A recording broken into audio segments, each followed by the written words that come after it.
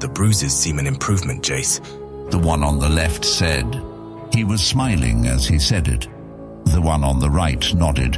There's at least some blue, much better than that filthy brown shirt.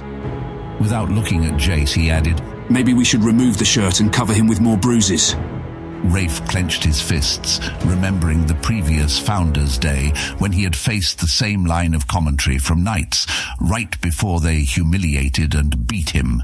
Unlike then, he didn't remain quiet. You have no authority to punish me. I am awaiting my guild colours, and my guildmaster will decide my punishment. He hoped his words sounded forceful and confident. The two guards looked at each other and then began laughing. You just humiliated every guild in the city at the banquet. What guild would possibly have you now?